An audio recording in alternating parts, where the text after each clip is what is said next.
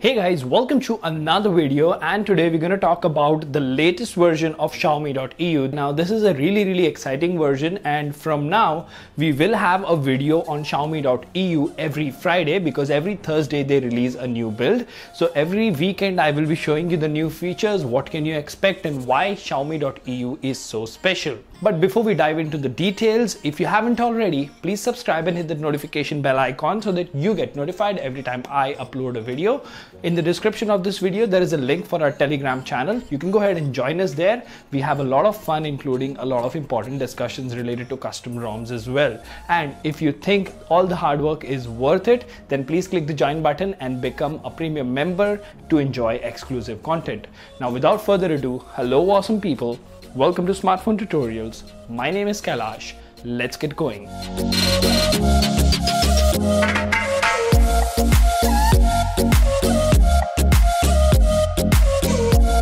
So first things first, the device in question is the Mi 9T Pro or the K20 Pro. We do have the Pocophone F1 as well, but because Xiaomi decided not to give beta updates to Poco F1, that is the reason we don't have any beta EU builds. We still have stable builds, but nonetheless that is not the discussion for today. Today we're going to talk about this particular version. It does say MIUI 12.3 by Xiaomi.eu, 20.11.25 beta. Now the security patch on this one is of November. If you have a look at all specifications, this is still a Android 10 version. This is still MIUI 12, but the highlight of this particular update is that it comes with a lot of MIUI 13 features. So what happens with Xiaomi is whenever they are close to releasing betas for their next MIUI version, they will start including some of their MIUI 13 features in 12 as well as a test. So, just to give you a heads up, we do have a new power menu, new battery menu, new volume sliders, completely revamped user interface in some areas of the UI,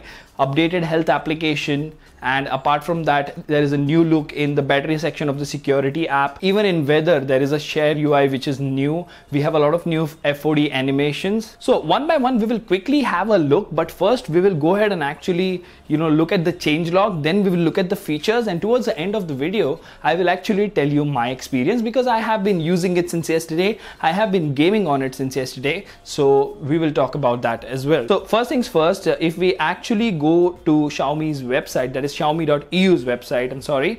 Now you do see that these are the devices. There are about 20 devices that are supported, and if you are rocking any one of these phones, you can go ahead and give it a try, because trust me, Xiaomi.eu, when it comes to stability and other things, it is, at least for the K20 Pro, it is way better compared to the Indian stable ROM. And it does have extra features, let alone the missing features. I mean, the Android 10 gestures and all the other things are also there. So that is a really nice touch. Alright, so this is the changelog. It does say new power UI redesign for Android 10 devices, that is available. It does say optimization, updated Android security patch to December 2020 just for the Note 7. Maybe in the next weekly update we will have the December security patch as well. Silent mode was turned on automatically after a reboot, so that has been fixed. Volume panel couldn't be expanded when default volume control stream is set to ringtone. That has been fixed. The new volume panel caused crashes when the device is rotated in some cases, and it does say we know about certain issues like volume panel misplacements and gray header in some cases. It's nothing which we can fix. It belongs to Xiaomi. That means those fixes are to come from Xiaomi, and as and when Xiaomi fixes it, even in Xiaomi.eu it will be available. There is a Wi-Fi fix because of HTML viewer. There was a crash that has been fixed. So if you have any other device apart from the K20 Pro, that issue has been fixed for you. French language was missing, so that has been added. And long press the dark mode toggle didn't redirect to dark mode settings. That has been fixed. Although if you directly use long press and go to the settings menu, it doesn't really work when it comes to switching. Moving on, in security, new battery usage stats redesign, and in settings, AI preloading setting didn't change if the switch icon is tapped. That has been fixed. And in camera, new more tab layout. So that is everything about the changelog. Now let's go ahead and quickly have a look at the features. So the big striking highlight over here was the new power menu. Now I have been using Android 11 ROMs for a while, the custom ones. They do have a new revamped power menu, but MIUI 13 or Xiaomi's take on this is really nice. it really looks subtle and smooth and very, very different, which is what I like. So this new power menu is a neat addition, so you do get it in this particular ROM. Now apart from this, if we go to the settings and then if we go to the battery section, you will notice that the UI has changed over here as well. There you go, battery saver and battery have been separated. You do have a lot of subtle animations and all the other things going on, and a few more neat additions to, you know, the battery saver application. Now apart from this, if you have a look at the volume slider, you will notice that it is following the Android 11 guideline. It might not be exactly like what Android 11 looks, but yeah, it keeps hiding really quickly over there. There you go. So yeah, these are the new volume bars or volume rockers or whatever you want to call it. They are following the Android theme guideline. If you go to settings and you go to display, you will see that there are subtle changes over here as well. This is sort of the angular or, you know, the big icon look that Xiaomi is going for in MIUI 13. At least that is what I feel, and the transition is very smooth and subtle. So that is something that I really like. Apart from this, if you go to the camera UI and you go to more, you have this option over here which can allow you to use the new user interface. Not a big fan of this, but it does look fancy. It brings some changes to the table. Now, thing to note over here is that apart from the night mode and a couple of other things, you do have the advanced features which are not available in this stable ROM of the camera application. So that is one benefit that you get for using beta ROMs. Now next up, let's quickly have a look at the health application. Alright, so as you can see over here, you have heart rate, blood pressure, workouts, and when you actually go to workouts, you do see that it shows you sort of a map. Now because this is a very first version, it still shows maps in Chinese. Very soon I think this will be in English, and that is when it would be really useful. Another neat addition which you have been getting with a lot of MIUI Xiaomi.eu ROMs is you can go ahead and, you know, actually download different types of always on displays. So for that, you can just, you know, go to the themes section over here.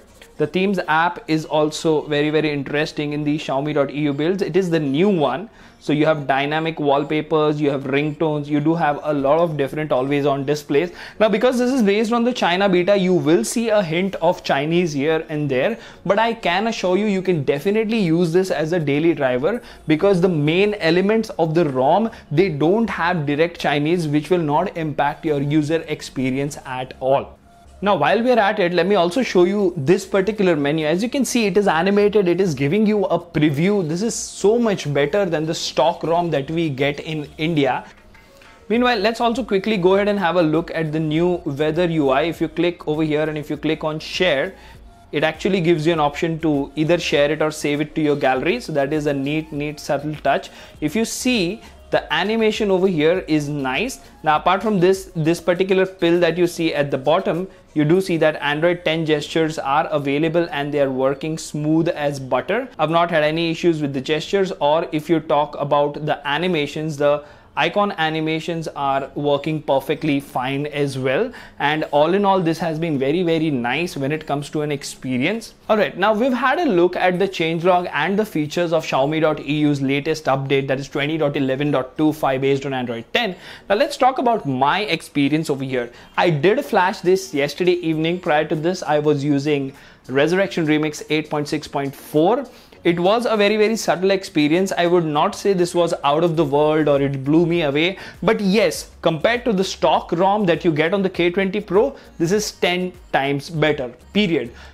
They call it beta just for namesake. I've not had any major issues, at least when you compare some bugs that you might have on custom ROMs. This works perfectly fine. Although when it comes to gaming, I did game PUBG and COD Mobile a lot on it, but I did not get any time anywhere above 48 or 49 FPS, whereas in custom ROMs you constantly get 55 to 60 FPS. So that is MIUI for you, but if you are a MIUI lover, you will not have any major issues when it comes to gaming. The fast charging is working fine. If you go to settings and have a look at the amazing new fingerprint authentication animations, they are beautiful as well. So let's actually go to password and security and fingerprint unlock. Okay, fingerprint animation, there you go.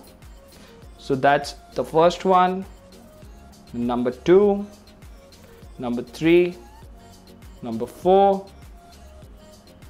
This one is what I'm using right now. So yeah, there are a lot of new fingerprint animations as well, and apart from this, you can just flash Magisk, the latest one from TWRP, and your safety net will be just fine. So all in all, Xiaomi.eu's latest update fixes a lot of bugs, and you can definitely use it as a daily driver. Let me know in the comment section if you would try it or not, and let me know what do you think about this video. And if you've liked it, please like, share and subscribe.